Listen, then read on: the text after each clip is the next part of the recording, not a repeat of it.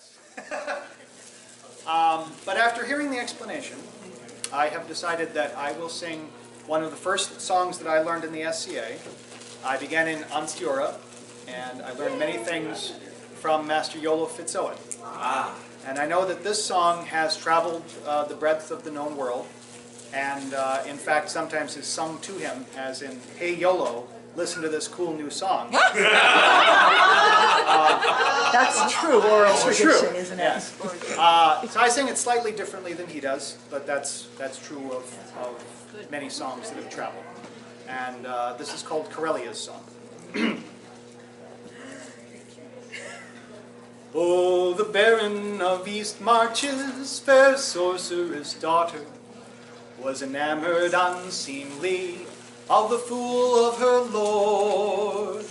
Though her duke was deemed handsome, he was so vain and petty, with a dark mind as empty as last summer's gourd.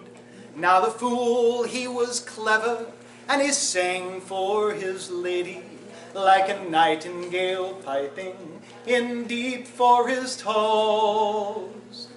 But his station was lowly, and his body was aging, and their love was as hopeless as if he were stone.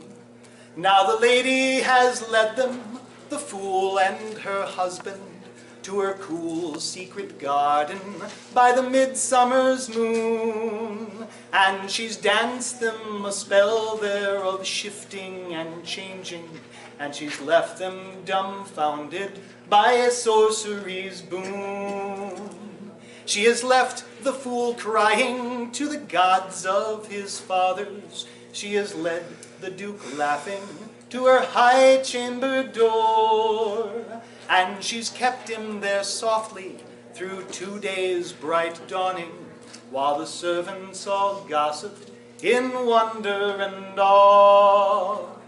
Now the fool died in madness, saying he was ensorcelled, and the duke only smiled him a sad secret smile. Now the duke rules his people with wit and good humor, and he sings to his lady like the nightingale's song. And she's borne him 5 children, 2 sons and 3 daughters, and they've grown straight and handsome and sorceress all.